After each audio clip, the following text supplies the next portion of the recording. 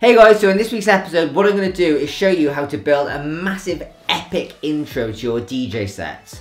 You know when you go and see your favourite producers and your favourite DJs live, they don't just walk out and press play, they walk out to a huge intro to get the audience really riled up before they start playing. So in this week's episode, I'm going to show you how to make those. Let's do it.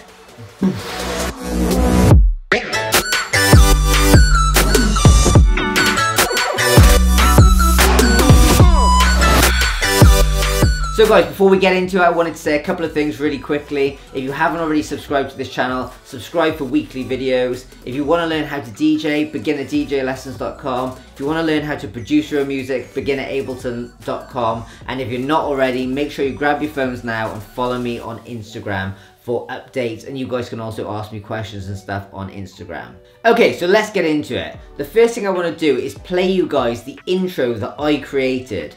Instead of just playing it to you, what I'm going to do is I'm actually going to put it over an actual live DJ set. And I'm going to play a bit of crowd noise as well, so you can really get the feel of what it would be like if I played my intro out live to an audience, okay? So this is my intro music, but it's to someone else's DJ set, and I've put crowd noises in as well to make it a little bit more realistic. So check it out.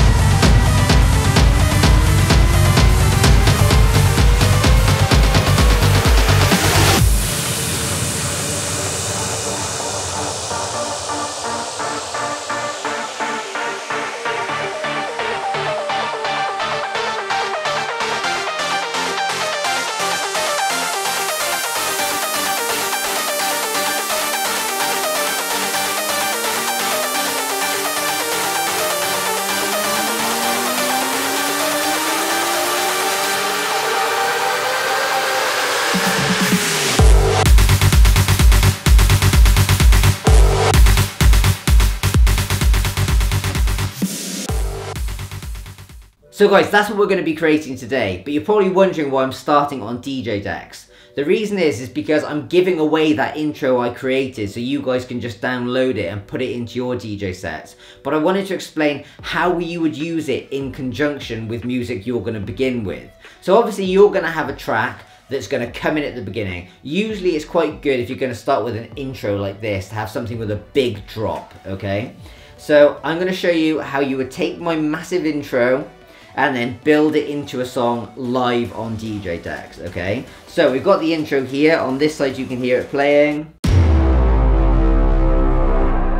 And over here I've got another track. It's called the D gear drop, okay? And the drop of the song sounds a bit like this.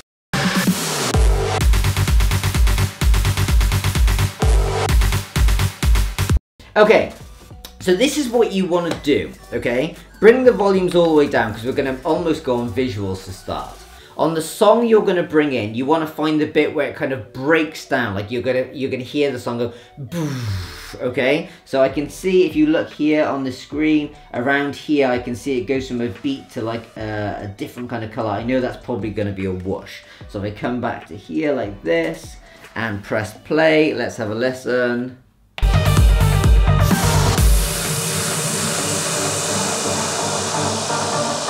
Perfect, so we found that whoosh. So I'm just going to go back, let me just pull the volume down, go back to the beginning of that whoosh.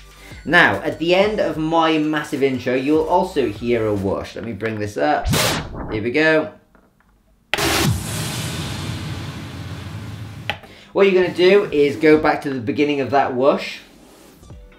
And what I'm going to want you to do on whatever song you choose is count back 8 bars. So a bar is, you can see there's numbers up here, they usually represent bars. So if you were to scroll back, that's 1 bar, and I'm going to do it on DJ decks here. So 1 bar, 2, 3, 4, 5, 6, 7, 8, okay?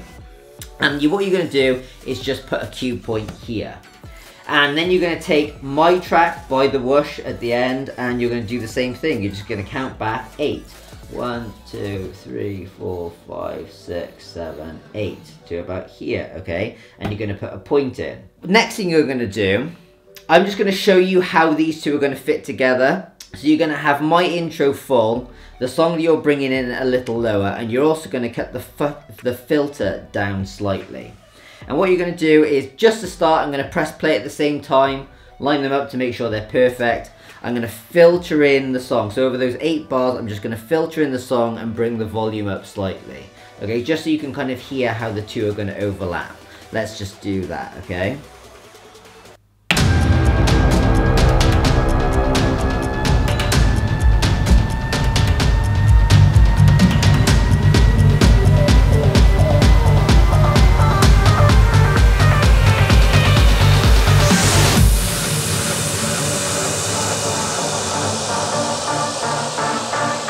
So you can see how they kind of blend in. You're kind of doing a bit of mixing on the spot. You're just blending in the song that you're bringing in. However, of course, if you wanted to do this live, all you have to do is keep your eye on this white marker here. And when it's coming up to that spot, and you see that red dot appear, get ready to line up the cue point of this track here. So I'm going to do it from the start and just show you this from just the whole thing all the way through, okay?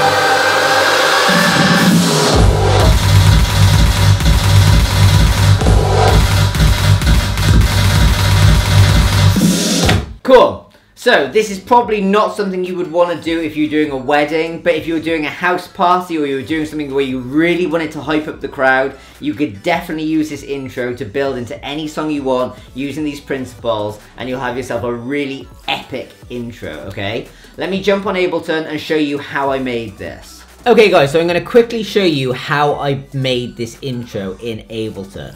So the first thing I did was I went through and I watched about 3 or 4 other big DJs intros, and I basically tried to look at what they all had in common, and I made notes, okay? So check out these notes I made. So I realized that they all were about 1 minute long. They were all the same speed as your first song. So obviously you can't have an intro that's going really quickly and then go into a really slow song. It has to be the same speed as your first song. The first song must have a huge drop. You can't build this huge epic intro that's all about building suspense and then drop a song that just doesn't have much of a drop. You've got to come into a really heavy drop. And of course, the intro has to lead into the first song, okay? So they're the 4 things that I think you have to have. Now, other than that, there's going to be a ton of different elements in your intro that you can use, and you can kind of play around these yourself by going to sites like Splice or other kind of sample sites like that, and you can look for these different samples and build your own incredible intros, okay? So they all had some sort of huge reverb horn. White noise, they all had a recognizable counter, like a ticking or a heartbeat or a countdown. You know, a lot of people had like a countdown to a space shuttle taking off, that kind of stuff. Driving drums, like war drums. Risers or air horns. Those were they all had those kind of elements in them.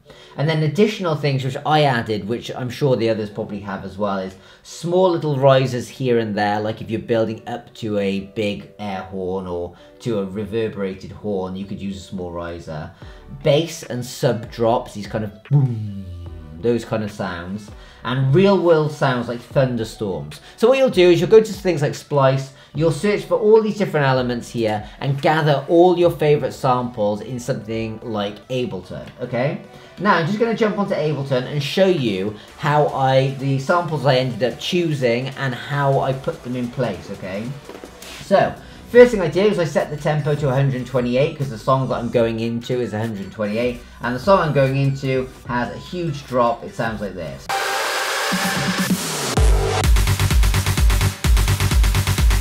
Cool. So, next thing I did was I checked down on this counter down here to a minute, and I made a marker of a minute because I knew this is how long my intro had to be. I put the song at that bit where it goes poof. At 1 minute, I made sure that was on that mark, so I was building up to that exact point there, okay? The next thing I wanted to do was make sure my intro had a big build at the last minute, which is where I put my white noise and my risers. So I'm going to hide this song for now, and I'm going to show you each element as I introduced it. So first things first, I had some white noise building up to this point. Okay, so I knew that was going to build tension. I had a riser as well, which sounds like that, which I added to the white noise, and it sounds like this. I also had some more white noise here because sometimes just layering white noise, they have slightly different sounds. For example, this one here has this sound, whereas this one here has more like this kind of sound. They are slightly different, put them on top of each other, it kind of works quite nicely. And then I also added a tiny little sound at the end, which sounds like this. Okay, so I added that in as well, and then I made sure there was a huge kind of crash sound at the end, which also kind of went hand in hand with the boof of the song that we're going into. So the one I chose was this. Okay, so that'll lead nicely into the song. So, now I know that my intro is going to kind of build and drop along with whatever song I drop it into, okay? The next thing I wanted to add was these kind of huge horns that happen in so many intros. The one I picked was, all these sounds are pretty much from Kashmir's sample pack because it's just awesome. You can get it all on Splice. I'm not being sponsored by Splice, I just think it's awesome. Okay, so, it sounds like this. And I wanted it on every bar as well, so it sounds like this. Okay. Then I added this kind of crash or orchestral kind of crash because it added a bit more emphasis to it. Put that together with the horn, you get this.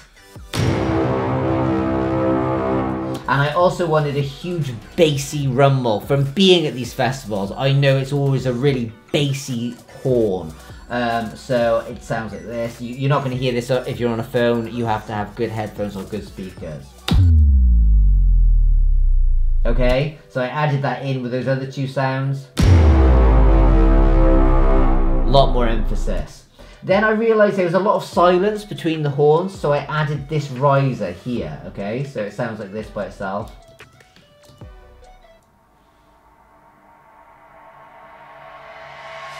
Okay? Now, the reason I added it is because if I take it away, listen to the silence between each horn.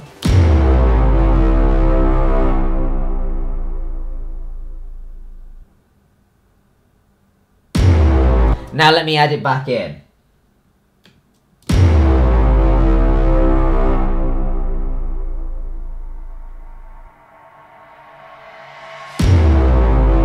here adds so much. The next sound that I picked was this kind of ambient thunderstorm kind of sound. It sounds like this by itself.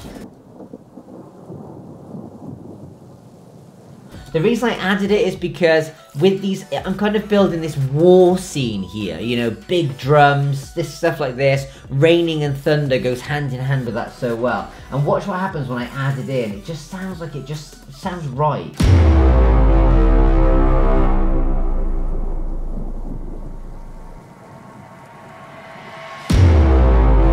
Okay. The next thing I added was this air horn, alarm, siren. They're all the same kind of thing. This is the one I picked.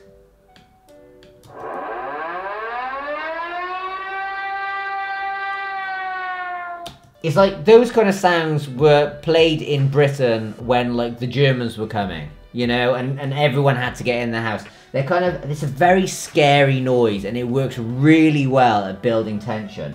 And what I did was I actually built it over time. So if you go to here, transpose, I've transposed it up in volume here so it rises over time. Listen.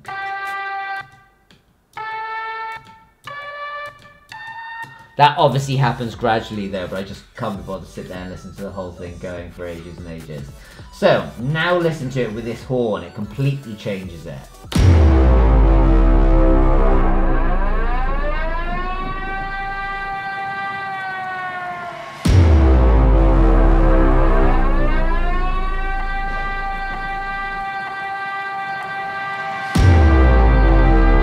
It really sounds like there's a battle or a war going on. The next sound that I added in was a real life tension building sound, which would be like a heartbeat, gum, gum, gum, gum, or a ticking sound like tick, tick, tick, tick, tick, or a countdown. I actually went for a ticking sound. The ticking sound I went for sounds like this.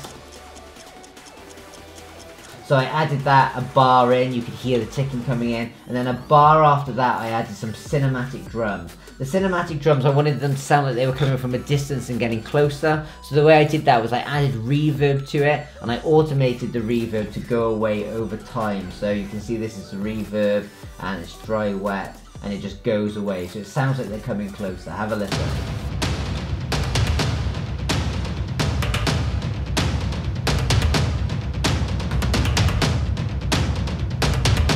See, it sounded like it was in the distance and coming closer. So that was ticking and this cinematic sound. So again, this is what it sounds like.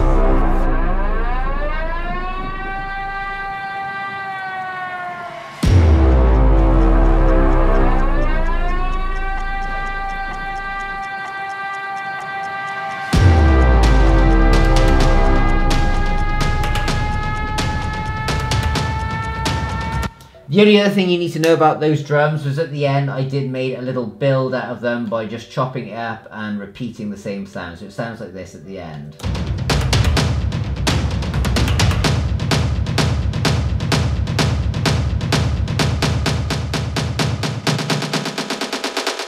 And I filtered it up at the end so you can see this filters out some of the lows here. If you check this out, you'll see it filter up here.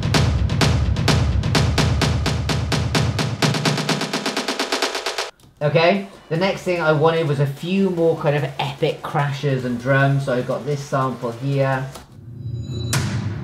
and I added this sound in as well. So you put them both together, you get this. So if you add that to the cinematic drums and the ticking alone, you can hear these.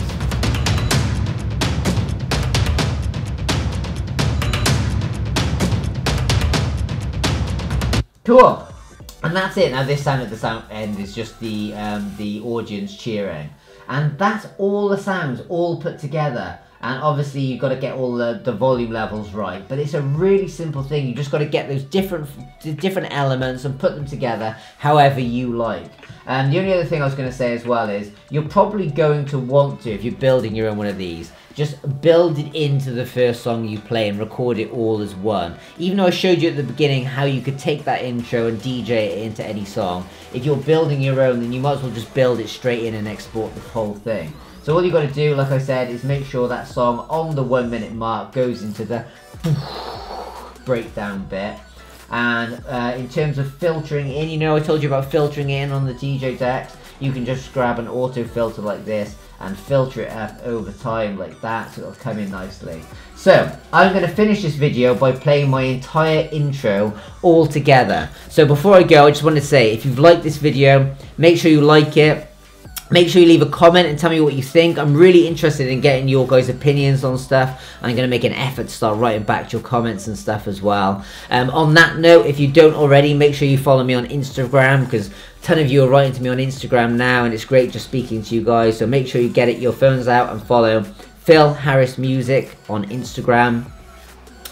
If you don't know anything about DJing and you want to learn, beginnerdjlessons.com. If you're looking at this thinking it looks so complicated, I will completely demystify Ableton for you, break it all down and show you how to build your own dance music. It's absolutely awesome. I've got a 3-part series at beginnerdjlessons.com, so go and check that out there. And that's pretty much it, guys. So I'm going to wrap up the video there. I'll see you in a couple of days, and I'm going to finish by just playing you this entire song from the beginning, or the entire intro from the beginning. See you guys next week.